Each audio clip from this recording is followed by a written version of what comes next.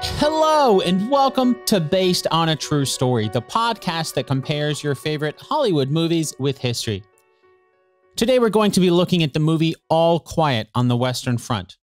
I'm talking about the 2022 movie directed by Edward Berger. That's what we'll be looking at today, not the 1930 film with the same name or the 1979 made-for-TV movie.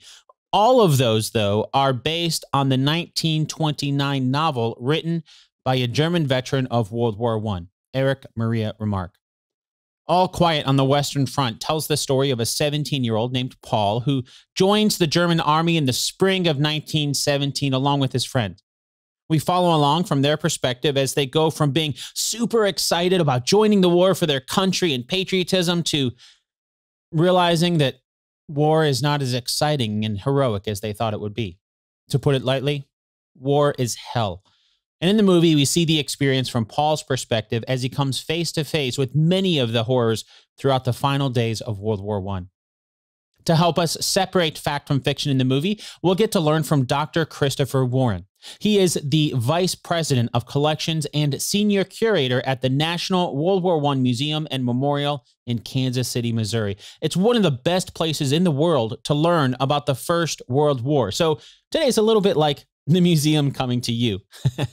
Before we bring Christopher on the line, let's set up our game. 2 truths and a lie. If you're new to the show, here's how it works. I'm about to say 3 things. That means 2 of them are true. And one of them is an all-out lie. Are you ready? Okay, here they are. Number 1. There were multiple lines of trenches. Number 2.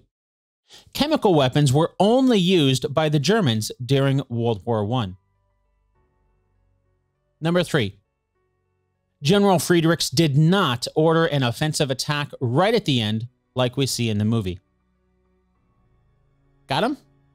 Okay, now as you're listening to our story today, your challenge is to identify which one of those was the lie. And of course, we'll do a recap at the end of the episode to see how well you did. All right, now it's time to connect with Dr. Christopher Warren about the historical accuracy of All Quiet on the Western Front.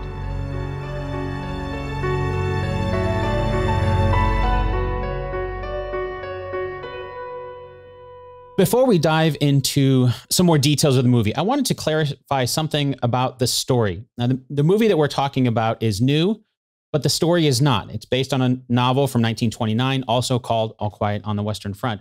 And in that book, we also see characters that we see in the movie: Paul, Albert, Kat, Jodin, and so on. So we know the characters weren't specifically made up for the movie, but do we know if the main characters were actually based on real people? Erich Maria Remarque was a veteran of the First World War. He was conscripted into the German military when he was 18 years old in 1917, served on the Western Front, was wounded in 3 different places pretty badly by artillery fire, and was convalesced for the remainder of the war after he was injured in 1917 in a hospital in Germany. So the individuals that he's talking about are not directly related to anyone he knew, but they're kind of an amalgamation of the types of individuals he served with. And what I really think he's trying to go for is to give you kind of an overview of the relationships that soldiers had really on all sides during the war, experience this horrific nature of trench warfare and what it was like on the Western Front. Okay, so to feed that back, make sure I'm understanding, it's basically trying to kind of get a sense for what it was like, but not like, so the story that we see in the movie isn't necessarily going to be, this is exactly what happened to this one person throughout the war. It's more just the overall experience of somebody who lived through it. Right. Yeah. How, you, as I'm sure we'll talk about in Germany, especially how you signed up with your friends to go serve. You served in the same regiment, battalion, unit. How you had the old hand sergeant who was trying to teach the new recruits how to survive on the Western Front, and how many soldiers experienced not only danger to themselves, but seeing their friends injured and killed. Well, at the beginning of the movie, there is a very moving sequence. We see a German soldier named Heinrich. He follows orders to climb to the top of the trenches and attack the enemy. We don't see exactly what happens to him, but there's the title of the movie. And then afterwards, we can see just stacks of coffins being buried, 3 high, dozens at a time in these huge graves. Before they're buried, though, the soldiers are stripped of their clothes. And then the movie follows the clothes. They're bundled up, sent back to where we see the uniforms being washed, mended, and then reissued to new recruits. And that's how we're introduced to the main character, Paul. And he gets his new uniform, the one that Heinrich used to wear. Did they really reuse military uniforms in World War I like we see in the movie? So I'm going to give you the historian's answer of some kind. It certainly did reuse uniforms that they took off wounded soldiers, where they would go back, receive treatment at a field hospital, and farther back, they would remove their clothing, and if it wasn't too damaged and reusable, they would clean them and mend them and reissue those from the wounded soldiers.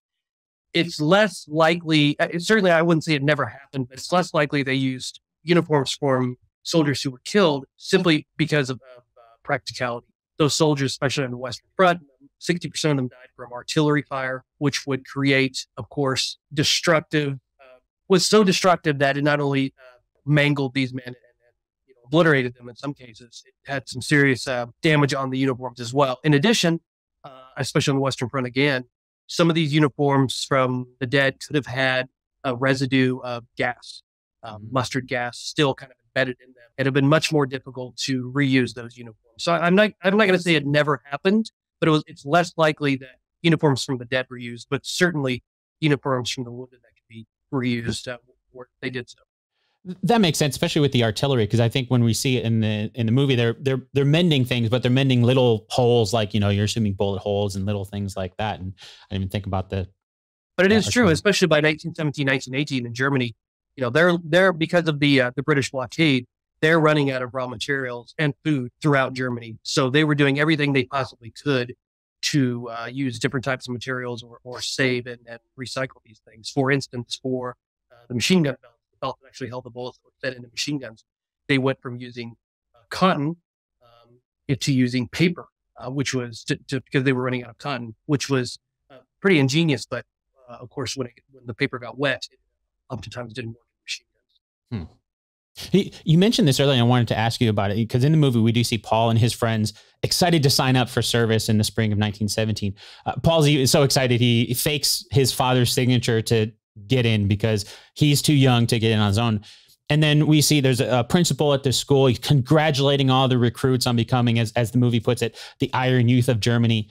And it says that they're going to go to the front lines where we'll pierce the enemy, and you will, in a few short weeks, finally march on Paris. And everybody just cheers wildly at this. The impression that I got from this was there's just a lot of pride and patriotism in the German youth wanting to fight for their country, even years into the war in 1917. They're years into the war at this point. And of course, we'll get to what happens when they find out what war is really like. But that sense of excitement that we see for Paul and his friends, is that a good depiction of what it was like for new recruits joining the German military in 1917? Yes. You would think after 3 years of war, hundreds of thousands being killed, that there wouldn't be as much enthusiasm in Germany, but there was, as opposed to France and England and Britain, because Germany, of course, their government controlled the messaging that was coming out. There was no independent press at the time, especially after 3 years of war. They were telling reporters in the press exactly what to say, how to portray the war. And they were doing this in the best light they could, including getting schoolmasters and public speakers and cinema and everything you could think of, still portraying that Germany was on the brink of victory. They would be in Paris in just a few months, which of course they had said that in 1914, they'd be in Paris and be home by Christmas. So yes, it's absolutely a correct depiction. The German people, of course, were hearing rumors, and they had some information coming through the grapevine that maybe everything wasn't as rosy as the government was portraying. But when you have no independent press, when you have no way of getting a contrary message into your country, what is actually going on and how many men are being killed and the horrific nature of combat and how things are going, this type of propaganda, this type of enthusiasm was definitely still there in 1917. It would start changing, of course, in 1918, but I think it's a very accurate portrayal. That's interesting. You mentioned that they were saying that even in 1914, that we're going to be in Paris soon, and a few years later it still hasn't happened, but it's still using the same lines that we're almost there. We're almost there. Right. I should also add that a lot of depictions of the war, or when we look back on it, we think by some historians have argued by 1917, even late 1916, the German high command knew they were going to lose the war, and that's not really true. Germany had some successes on the battlefield. They still were, of course, older. The Western Front was still controlling major portions of France. They weren't even fighting on their home soil.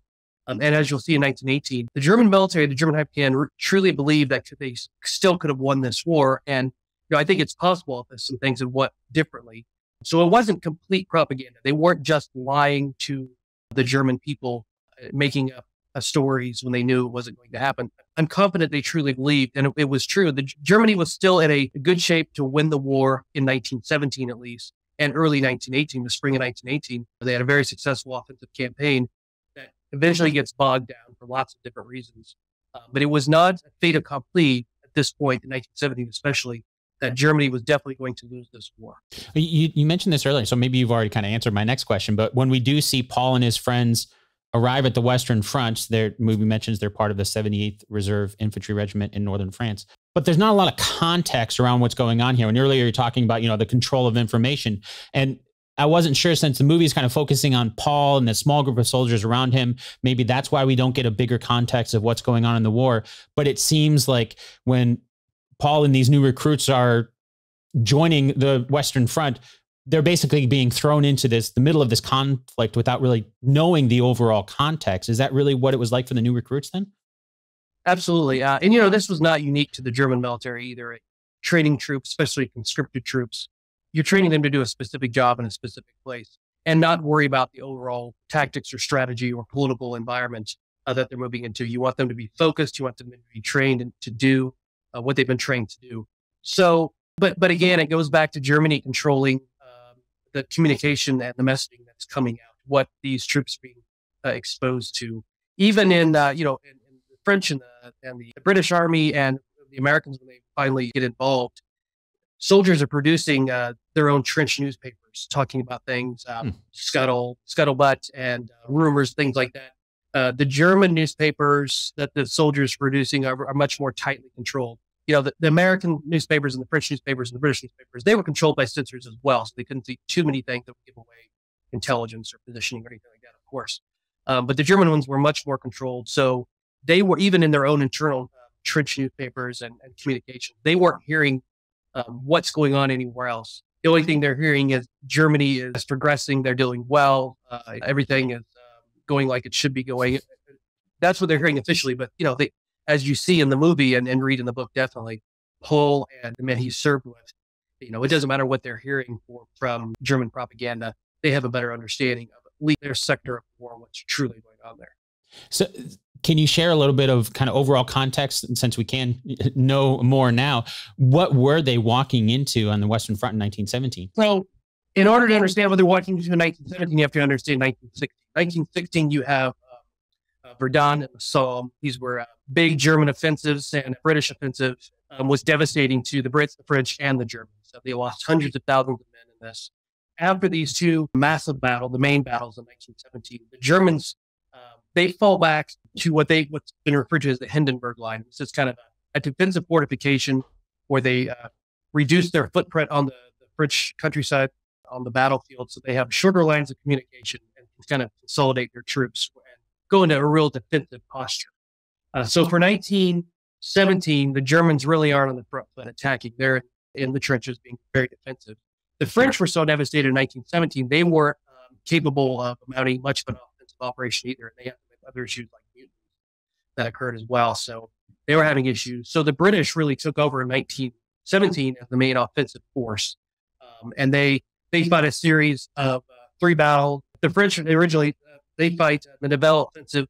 So they attack into the German lines, and then the British attack in Flanders, up in Belgium as well.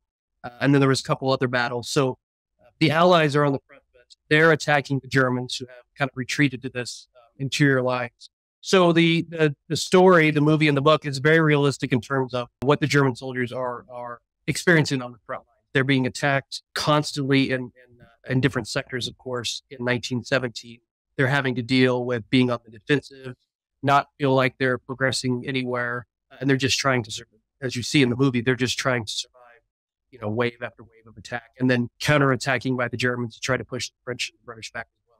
Okay, yeah, that was something I was going to ask about, because I noticed, throughout the movie, it doesn't seem like there's a lot of offensive from the German side. Most of what we see just seems like Paul's in the trenches and the Germans are just trying to survive. At night there's artillery barrages, the soldiers hide in the bunkers, and then during the day they're collecting their dead comrades, the bodies and the dog tags. And there's even a line of dialogue when Paul first meets Kaczynski that he just says, no rest for the wicked. It's the same every day.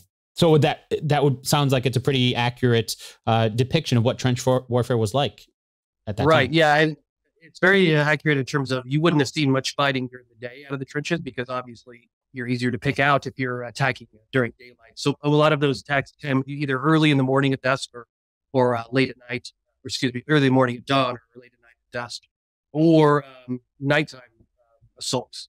So that's very accurate in terms of what they were doing during the day. Like I said, the Germans were not, at least on the Western Front, were not in attack mode too much in 1917. Sporadic, small-scale skirmishes, and they were just trying to survive the onslaught of the British and the French. They also knew, of course, the German High Command, that in April 1917, the Americans, of course, were coming into the war. Now, of course, the United States wouldn't have much of a role in terms of manpower on the front for many months, and that didn't do too much in 1917. But they knew this onslaught of hundreds of thousands, if not millions, of Americans were on their way.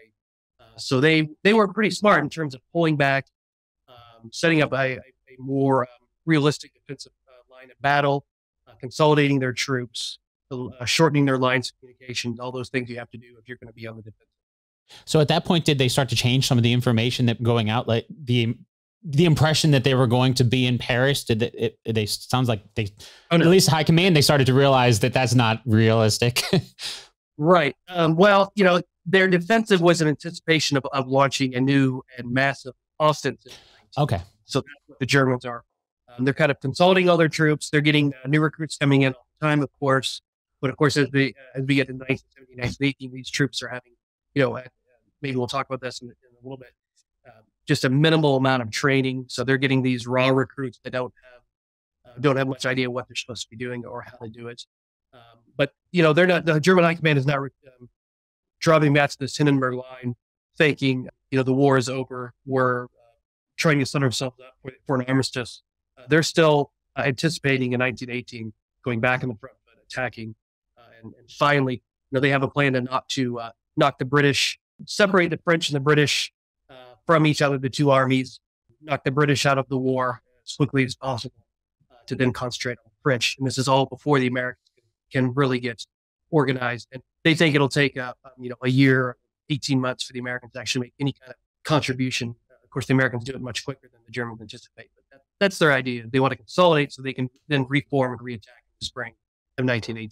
Okay. You mentioned the training there, and that brings up a great point of something else that we don't see. I mentioned we don't really see many offensive, but we don't see training. Like Paul and his friends are so excited to be recruits, and they put on their uniform. Mention that, and there's really no basic training or training that we see. Does that mean that they pretty much were just shipped to the front without any training at all? Yeah. So and starting in 1914, the training for drafted or conscripted troops is really, as the years go on, it's less and less and less. They don't have the manpower. They don't have the experienced sergeants as the years go on as well, because they're all being sent to the front after a while because they're needed up there. So by 1917, 1918, the conscripted German troops are getting, maybe a couple weeks of basic rudimentary training. Wow. But there's a great portrayal towards the end of the movie, a young German soldier who Paul kind of becomes, they don't show too much of a little bit of a mentor towards this young German soldier. He's the one that actually takes the identification desk off Paul's body. And you can see that they do a good job of portraying this kid being completely clueless, having no idea what he's supposed to do. So that's a pretty realistic portrayal of what the average German recruit by late 1917, early 1918, what they're looking like. Now, the Germans still have, formidable men left in their army. They still have good experienced troops left. So it's not all like this, but certainly when you're grabbing from the youngest portion of your society and giving them minimal training, it's not looking good for your chances. I want to change gears for a minute, because in the movie, we see the trenches themselves. And I wanted to ask about those, because that's a big part of the warfare as well. In the German trenches, we see visuals of, they look like they're made of wood. They look deep enough for everyone to stand up and still have some space above them. So the movie doesn't, I don't remember it mentioning specifics of how tall it was. I'm guessing maybe, 8 feet or 2.5 meters roughly. And then it rains and we see it, the bottom just fills up. There's even some points where it almost looks like up to their knees at some points. And right after Paul arrives, one part, they're just picking up water with their helmet and just kind of bailing it out. How well did the movie do depicting what the trenches themselves were like? It did a great job. Trenches were, on average, like 8 feet tall, so that you could walk, the average man or even a tall man could walk and have their head covered over the top. You would step up to a firing line, and you could see that in the movie, to fire over the top of the trench. These trenches were not uniform, certainly. In fact, the Germans, they built the best trenches. They were, in some places, they were reinforced with concrete. They had bunkers they could escape to. You didn't really see that in the movie itself. But the reason that is because the Germans, of course, when they attack into France in 1914 and it turns into this kind of stalemate trench warfare, they have no intention of moving back to Germany. They're going to stay on French soil. So they build a very robust and reinforced and very, in some places when they can, very kind of advanced trench line. Whereas the French and the British, their trenches are much more rudimentary, usually mud, maybe with some wood. That's about it. They do have some dugouts, but not reinforced with concrete in general or anything like that. Because the French and the British, of course, they have to get out of the trenches and push the Germans back to Germany, where the Germans don't have to. They can stay exactly where they are because they're in French territory. So they take the time to really make these much more defensible because it's much more habitable in many ways too. They have, in some of them, they have electricity, telephone, telegraph wires, strong barracks, those types of things.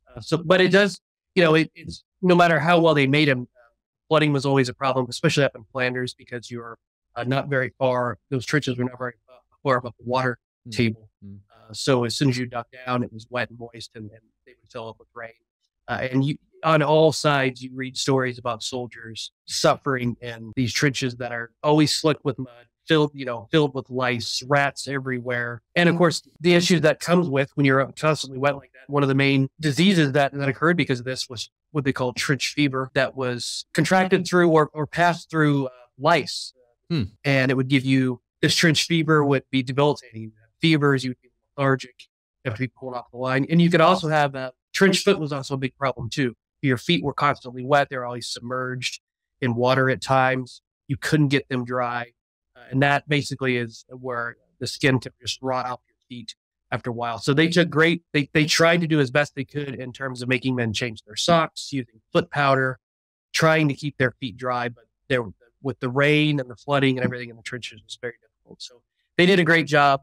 There's one quote from I think it's a British soldier who said, at least up in Flanders, there was the mud was anywhere from pure water to kind of dough where you ready to be put in an oven to bake. So just, it was a pretty horrific conditions no matter how well they made the trenches. Wow. Yeah. I mean, you're then obviously fighting the enemy on the other side, but you're also fighting against the elements. Did they normally take the soldiers out of the trenches and kind of let them to recover? Or was it only when they started to show signs of sickness that, okay, now you're going to a medical facility? Or was there kind of a common changing out? So yeah, they absolutely took them out of the trenches.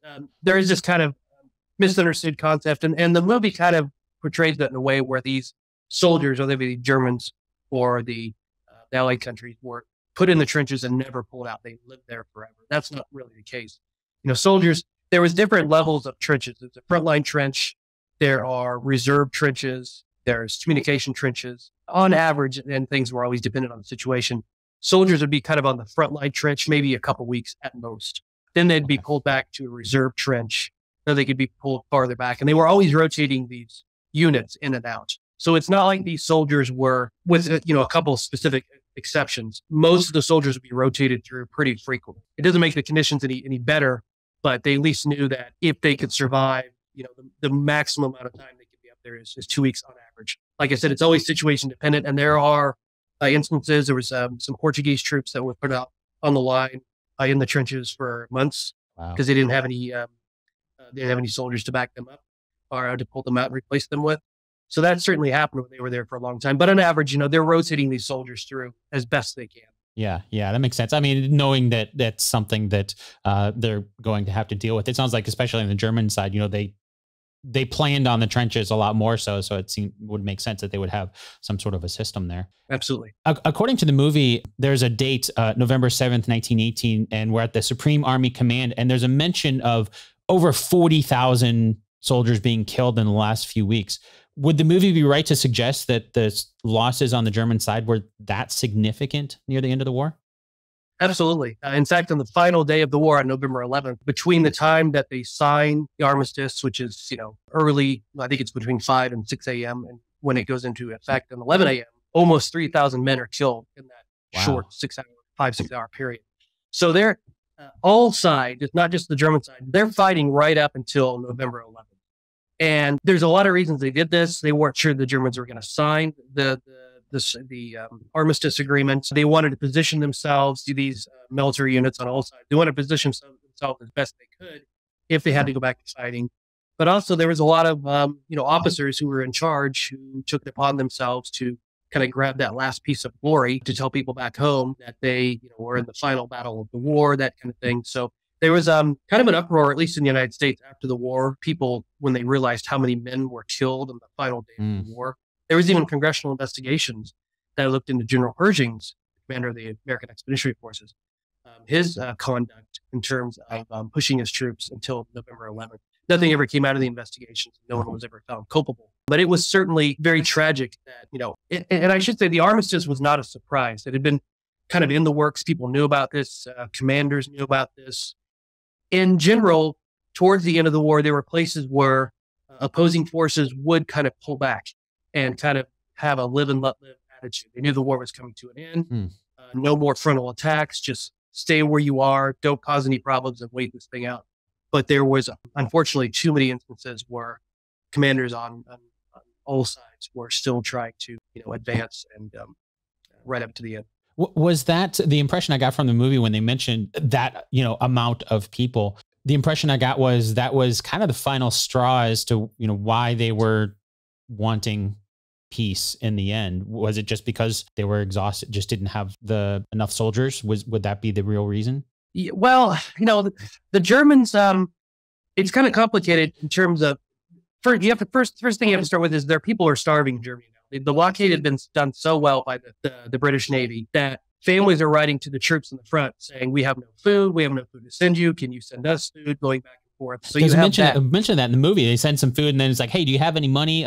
Kat's wife, right. I think it was. Yeah. Inflation got it out of control. People can't buy food. They're starving with the blockade. And the Germans are running out of, they're not running out of men, but the men they're having to conscript are getting younger and younger with less training. So they're much less effective. And also the Germans know that, I think it says in the movie, I think the politician at the end there, he says quite right, there's 250,000 Americans that are landing in France every day. So they know there's this huge onslaught that they could not possibly overcome. And the Americans in 1919 showed their mettle to be an effective fighting unit, defeating very experienced German units. So it's kind of like all warfare, it's a combination of things. The political will was gone. The people were demanding an end to the war. The German people were starving. The Kaiser had abdicated at that point. Most of the military commanders knew the writing was on the wall. It had been for months that there was no way for them to achieve anything. So it was that combination that really ended the war on the German side. Okay. Well, that leads right into my next question, something we see in the movie. It's actually a plot point early on in the movie, but then it kind of comes back at the end. That's when we see Paul and Kat going to steal a goose to eat from a local farm. And you just get the impression, they're starving. They want food. So they're okay with putting their lives at risk. There's French farmers trying to shoot them as they're just stealing the bird. Right. And there is another part where we see the character France going off with some women as they walk by. At first I thought he deserted them, but then he comes back later that night. The impression I got there was, the German soldiers are starving. The officers don't really seem to be keeping a close eye on the men, that they can almost leave and then come back. Was it common for the German soldiers at that point to loot local farms or just leave like we see in the movie? Sure. Well, looting, definitely. I mean, that took part from the beginning of the war to the end of the war, the way that they could supplement their food. And of course, fresh food like a goose is always going to be better than military shipped food. But you can see it was absolutely accurate that 1970 and 1918, the German army is running out of food as well. So you can imagine what people back in Germany are going through. If the German government can't feed the troops that are fighting, they certainly don't have, enough food for the civilian population. Going off and trying to find anything from food to entertainment, I guess we could say, or anything of that sort was common. It was common in all militaries back during World War II, all the combatants. The soldiers many times are, they kind of push what they can get away with. For a soldier to leave that lab to go off for however long he was gone for, the entire day or day and night with some French women, that's an indication. I think he's trying to portray that, which is true. By late 1917, 1918, the German officers, of course, just like the enlisted guys, the quality of officers, the training those officers are getting is very lax. People are, the troops as well. They're exhausted by the war. They're not caring as much. They're just trying to survive and do whatever they can. So the discipline and morale is going down in the German military in 1918, especially. So that soldiers are able to get away with a lot of things that it would be much more difficult to do. And the punishments potentially were much harsher if you had deserted your post for a day or left to get food at some farm. Yeah. It's definitely impression. I didn't even think about, we're talking about the recruits not having as much training, but it's only going to be a matter of time before that filters to the officers as well. And they're just not going to be as experienced and be able to hold the soldiers accountable for things. Well, and another reason is because the officers, of course, in the first few years of the war were trained German officers who had been in the military for years. And by the time you get to 1918, a lot of these officers have zero military training. They're just put in because they're maybe positioned in their town or village, or they know someone. So their experiences with military life and discipline are much different than officers previous. You mentioned the gas earlier a little bit when we were talking about the uniforms. And there's a scene in the movie where we see Paul and a team of other soldiers. They're sent to look out for 60 new recruits that were a day late to show up. When they do find them, they're all dead. Kat mentioned something about how they took off their gas masks too early. It tells me they probably died not because they didn't have the means to withstand the chemical weapons, but they were just not trained properly on how to use their masks. Can you give a little more historical context around the effectiveness of gas and chemical weapons in the war? Sure. When people think about World War I, they usually think about one of two things: trenches and gas warfare. And it is true. This was not the first use of chemical weapons in warfare, but this was the first mass use of chemical weapons. So gas warfare, when it was first used, was very effective. They used everything from tear gas to chlorine gas to phosgene, and then of course mustard gas, which most people probably have heard something about. Incredibly effective initially, but chemical weapons are a type of weapon that you can develop countermeasures for to protect you from them. Unlike artillery shells or bullets, there is ways to survive a gas attack, and that's through use of gas masks, of course. So as soon as this is one of those technological advancements that goes kind of hand in hand during the war. As soon as chemical weapons are used by the Germans and then by everybody on both sides, including the Americans when they get there, the race to develop better and better gas masks is on. The original gas masks, of course, were soldiers being told to urinate on their handkerchiefs because the urea would help protect them in the urine, protect them from chlorine. But eventually, of course, that gets much, much more sophisticated. I'd hope so. Yes. Yeah. Well, the alternative, I'm sure, was better to have the handkerchief than the chlorine gas. That's true. So as more and more deadly gases are used, as the ways in which they're used become more advanced and more tactically useful, the defenses are keeping up at the same time. So a little over 1 million, maybe like 1.2 million casualties occur during the war because of gas, but only 90,000 of those or so are actual deaths. So it's a very small percentage are killed from gas, from chemical weapons. What gas becomes is it's really a hindrance. They use it to reduce combat effectiveness. If it kills some soldiers, that's great for the belligerent side, but it's to suppress enemy defenses. So if you're shelled with gas, with mustard gas or chlorine or phosgene or whatever, you're having to put these gas masks on. They're difficult to see out of. It's hard to breathe. It reduces your combat effectiveness substantially. So that's what that's what they're really used for. Large artillery barrages usually include gas. It's to suppress those defenses in the trenches and everywhere else, so they can't immediately pop up after the artillery is completed and their machine guns and their firing positions. And it's also, of course, a psychological weapon. there's numerous accounts of soldiers on all sides. A lot of them eventually didn't really think they were going to be killed by chemical weapons, but the harassment, the dread of hearing gas, or seeing a green mist of chlorine coming across the trenches really was effective psychologically. Probably the worst of all the chemical weapons was mustard gas. It was probably the most effective because the other ones you had to inhale, actually. If you had your gas mask on and you were using it properly, you're pretty much safe from being injured. But mustard gas, not only could you inhale it, it was a very, like an oily substance that when it got on your skin, it burned. It made huge blisters on your skin. So not only did you have to get your gas mask on, you had to be completely covered up. And unlike other gases, it would stick around. It was heavier than air, so it would float down into the bottom of shell holes and trenches, stay there. It could still be potent a few days to a few weeks after it was launched. So it was a real harasser and dangerous for the church themselves. Wow, I can only imagine that in the trenches too, because we were talking about just the challenges with just water, but having that added on top of that it's just another level. Well, we talked about this a little bit here and there earlier with the armistice, but in the movie we see there's a character we haven't really talked about much, Daniel Bruhl's character, Erzberger, and he's part of a German coalition that we see arriving in France on November 8th, 1918. They're meeting with the French to try to find peace, but the French, according to the movie, they're just not up for any negotiation. They give their demands, basically give the Germans 72 hours to take it or leave it. And the fighting is going to continue during those 72 hours. According to the movie, things seem to be pretty desperate. He does mention, like you talked about earlier, the 250,000 Americans landing in Europe. But then again, as you mentioned, the Kaiser abdicates. We hear that in the movie, and Hindenburg urges the coalition to sign. So they do.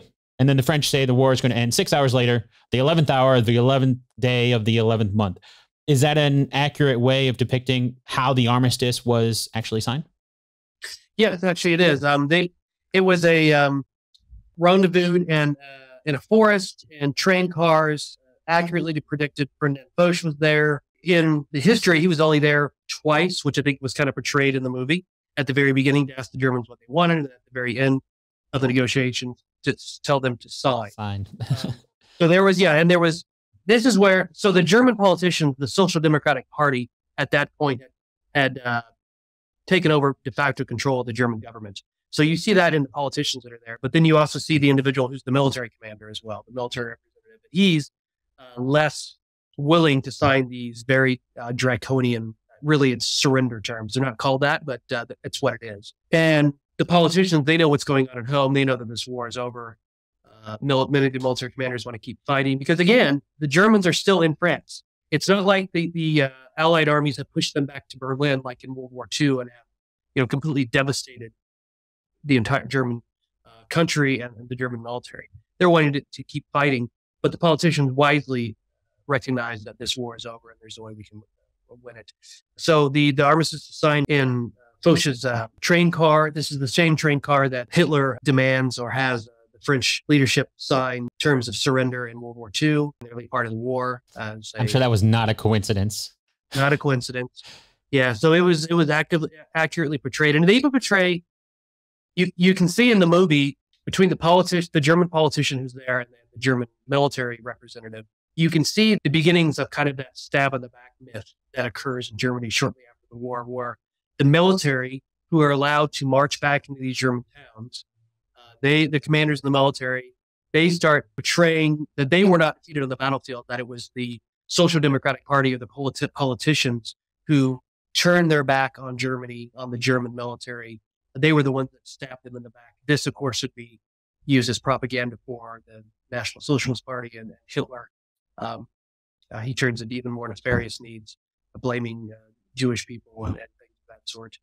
But yeah, I think that portion of it was very nicely done by the filmmaker too. Even if you don't know the total history, if you know a little bit more, there's a lot of nuance in those scenes on the rail car. You mentioned, and we don't see this, of course, at all in the movie with Hitler there in World War II and having those terms signed for the surrender of France in World War II. Would it be correct then to assume that this armistice played a big part in World War II even happening? Oh, of course, yes. World War II is really just a continuation of World War I. after a few years interval. I was watching this with some friends, and they were asking this movie with some friends. They were asking me why because we know the history. We know that really the draconian punishment put on Germany for World War I creates the cultural, social, and political conditions for eventually the rise of the Nazi Party, which leads into World War II, right? We know that history. And my friends asked me, why did the French insist and the British insist on such no negotiation, such draconian terms? I said, well, look, they had been invaded, the French. They had lost millions of men. A generation had been wiped out. They didn't know what was going to happen. They just know they wanted to mete out punishment on a historic enemy who had again, defeated the French military in the Franco-Prussian War in the 1870s. So this was a long-running threat from Germany to the French people. So they were just trying to ensure that Germany would never be a military power again, so that France would never have to, make this sacrifice in the future. So there's been a lot of, there's literature galore. People can read about how the links, how the signing the armistice and the Treaty of Versailles, how that created conditions in Germany for, the destruction of their economy, looking for a strong man to come and lead them out of poverty, rebuild the military, German nationalism, et cetera, et cetera. So absolutely. It's not so much, I always argue that World War I created the conditions. It's that it was just an armistice. And looking back on it, it's almost predictable that something like that would have happened or that another conflict would have broken out. It's fascinating that you mentioned that they were trying to make sure that Germany wouldn't be a military power again, and the exact opposite. I mean, again, we know from history, they couldn't have predicted exactly what happened, I'm sure. But something else that you kind of touched on earlier that we see at the very end of the movie is when we see the German general, Friedrich, he refuses to lay down arms in those 6 hours between the armistice being signed and the ceasefire going into effect. He orders this attack on the French, which they do. And this is when we see Paul being a part of that attack. He asks what time it is, and it's 10:45. So, 15 minutes before the fighting just comes so close to 11 a.m. that we see Paul being dealt a fatal bayonet blow just what seems like seconds before the ceasefire. So it sounded, everyone stops fighting. He's still alive when he stumbles upstairs from the bunker he was in fighting where he got stabbed, and then he's in the sunlight before he dies. Was the movie be correct to show this literal last minute, last second fighting that we see happening in the movie being ordered by General Friedrichs? First of all, he's not a real character. Okay. And he's not actually even in the original novel. Oh, okay. Okay. So it's true that units on all sides were fighting right up into the last minute. Lots of units have kind of, like I said, pulled back and decided they weren't going to attack each other. But there were some that kept fighting. The commanders that were trying to position their units, like I said, grab some glory at the end, that type of thing. So that absolutely happened. To my knowledge, there wasn't any German or any other offenses that occurred that were supposed to start within that close to the end of the war, 15 minutes. I think that's a little bit of dramatic interjection. So that's a little bit, probably not quite as accurate, but certainly they were fighting right up in certain segments, right up to the last minute there. And, I didn't, as a historian, that was a little bit, ahistorical, but I didn't have a problem with it because I understood what the filmmaker was trying to do in terms of, you notice that when the commander says we're going to keep fighting, there's some German soldiers who protest and they drag them off and they shoot them against a building. Paul doesn't even react. He's being portrayed as he's so worn down. He doesn't care. It doesn't even influence him whether he lives or dies at that point. So he's not mad, sad, anything. That despair and desperation and just his soul has been crushed at that point. So I understand why they were trying to do that, because that was absolutely what soldiers on all sides, how they felt by the end of the war. Wow. Well, if we were to take a look at the movie kind of overall, how well do you think it did just transporting us back to the sights and the sounds? We talked a little bit about the trenches, but just kind of overall, did it do a good job taking us back in time to World War I? I think so.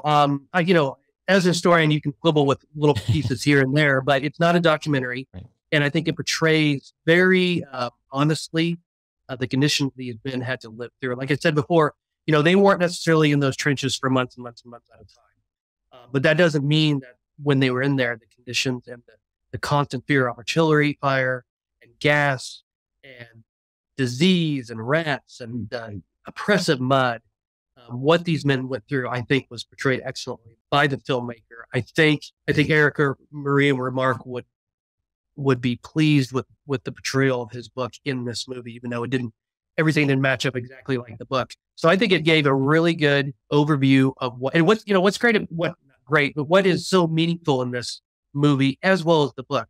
Why it's been so universal is because this is not just a German story.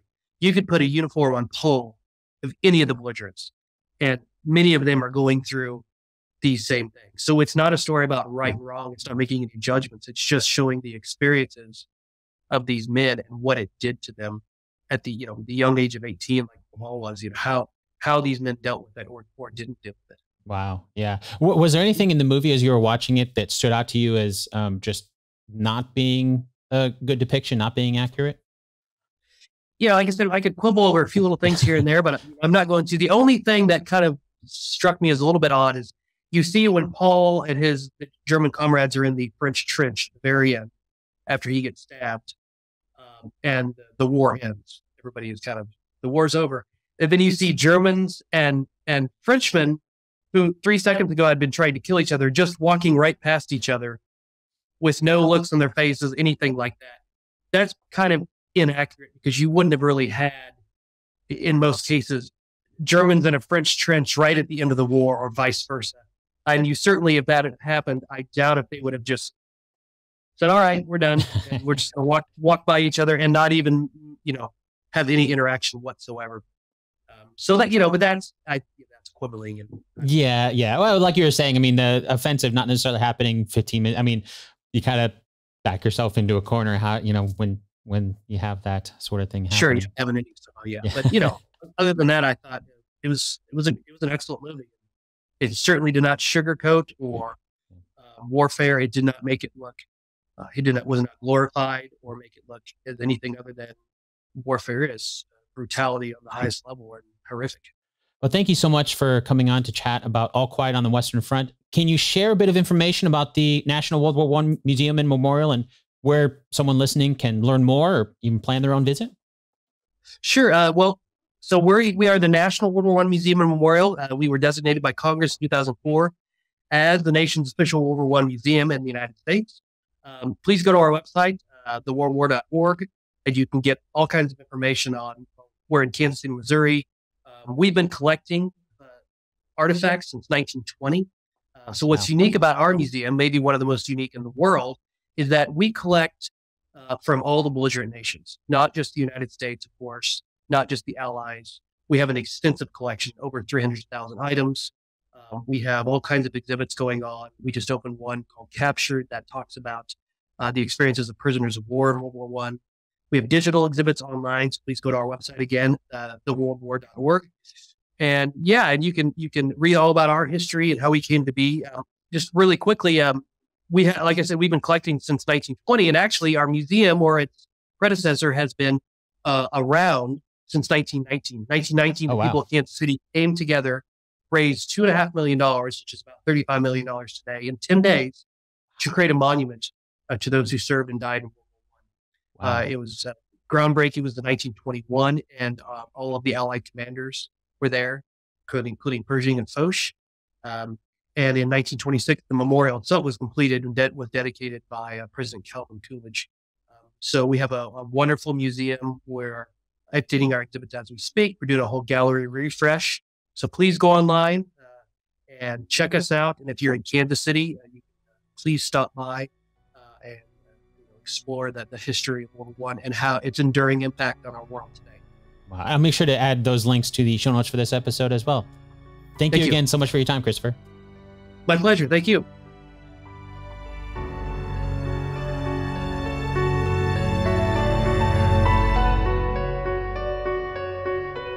This episode of Based on a True Story was produced by me, Dan Lefebvre. I'd like to thank Dr. Christopher Warren from the National World War I Museum and Memorial once again for sharing his knowledge about the true story behind All Quiet on the Western Front.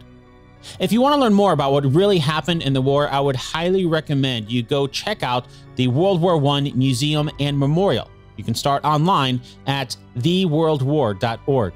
There you can learn a ton of great information about the war, as well as plan your own trip to actually visit the museum and memorial. As always, I've got a link to that in the show notes for this episode. But if you're driving or not able to get there now, those links are always available on the show's home on the web, based on a true story podcast.com. Okay, now it's time for the answer to our 2 truths and a lie game from the beginning of the episode. And as a quick refresher, here are the 2 truths and 1 lie. Number 1, there were multiple lines of trenches.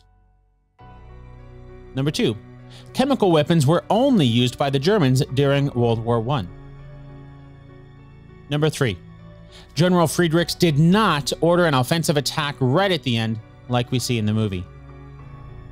Did you catch which one is a lie? Let's start with number 1. There were multiple lines of trenches.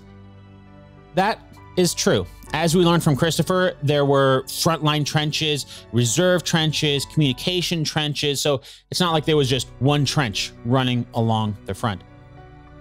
Next up is number 2. Chemical weapons were only used by the Germans during World War I. That's the lie. Chemical weapons were used by everybody on all sides, including the Americans when they joined the war. That means number 3 is also true. General Friedrichs did not order an offensive attack right at the end like we see in the movie. The reason that's true is that he didn't order an offensive attack is because, well, General Friedrichs was not a real person. So of course he couldn't have ordered an offensive attack. With that said though, as Christopher told us, the concept that we see in the movie of fighting continuing after the armistice was signed and before it went into effect on the 11th hour, the 11th day of the 11th month, that is something that happened on all sides. And it was not just the Germans. Thousands of men were killed in the hours between signing the armistice and it going into effect. If you've made it this far, I'll give you a little sneak peek that next week, we'll get to hear from the team over at Daily History about the World War I armistice. I thought that would be fitting to dig into that a little bit more on its own, since we just learned about how it was portrayed in the movie, All Quiet on the Western Front. If you found today's episode entertaining, if you find value in what you're listening to, if you like what I do and you'd like to give back, you can do that over at basedonatruestorypodcast.com/support. Once again, that's basedonatruestorypodcast.com/support. Until next time, thanks so much for listening, and I'll chat with you again really soon.